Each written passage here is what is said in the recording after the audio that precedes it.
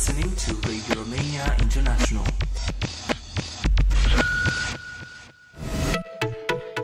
Focus on Romania.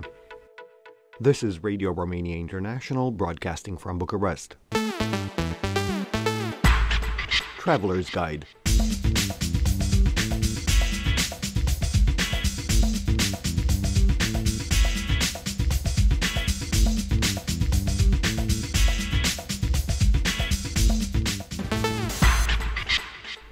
Welcome to Traveler's Guide. We are Mihaela Ignatescu and Eugen Nasta.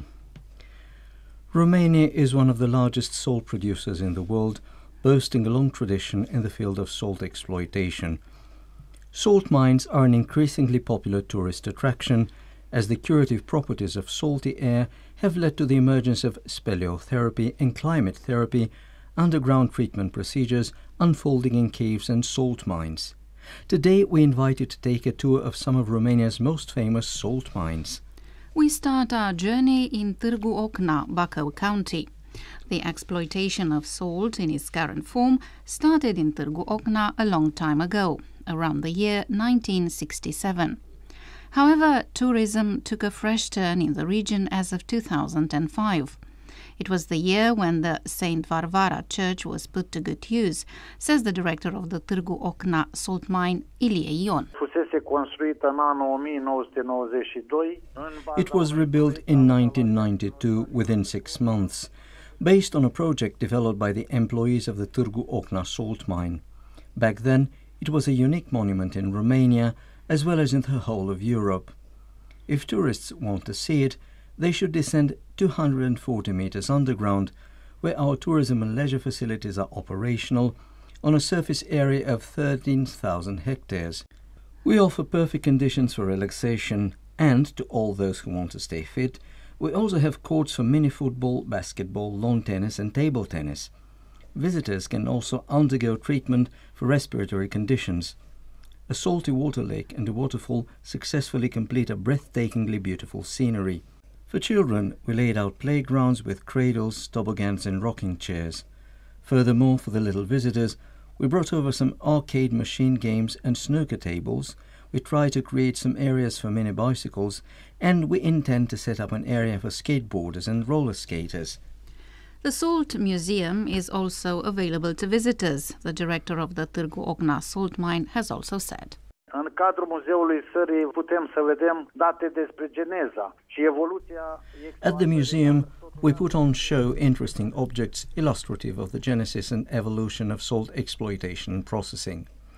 We make available detailed information on its therapeutic values, giving tourists the chance to admire interesting exhibits which stand proof of the impressive past of salt exploitation in Târgu Ocna, with a tradition dating as far back as 1380.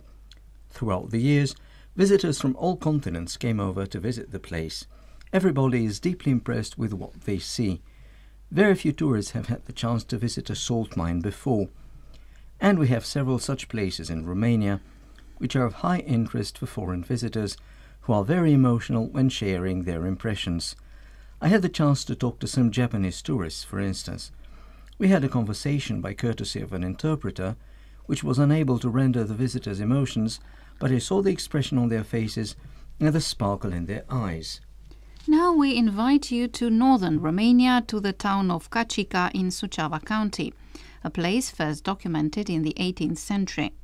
The Austrian administration opened in Cacica an intensive and effective salt exploitation. The salt was manually carved in block-shaped pieces, and the first exploitation chamber was built at a depth of 27 meters. The exploitation per se started around 1817.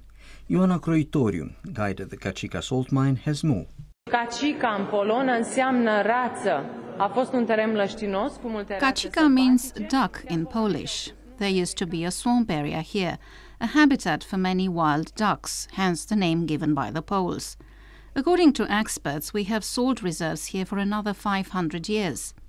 Exploitation started in 1791. We have a small Orthodox chapel with sculptures in salt and an artificial lake at a depth of 38 meters. Salt crystals are forming around it. There is also a boat on the lake which was used by the miners to take their children or grandchildren on a ride in their leisure time. We also have a ballroom for balls and parties. It bears the name of Agripa Popescu, who was the first Director General.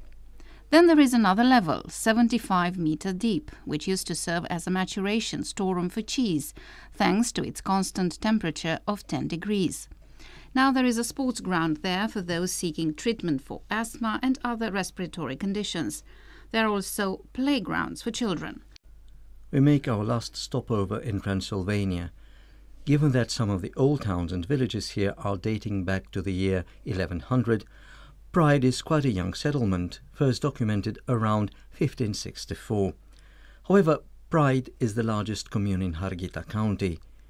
In spite of the beautiful landscapes here and the quaint settlements, the place is best known for its salt mine, which is actually a genuine underground town. According to the latest data released by the administration of the Pride salt mine, the number of tourists has risen by 35,000 this year as compared to the same period last year. The daily average of visitors is between 3,000 and 4,000 people.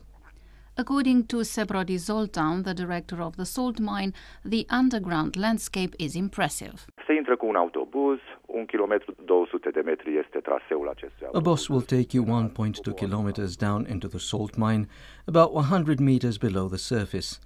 From there, tourists are taking the stairs, about 240 flights, to reach an old room, which is the starting point of a 600-meter tunnel network.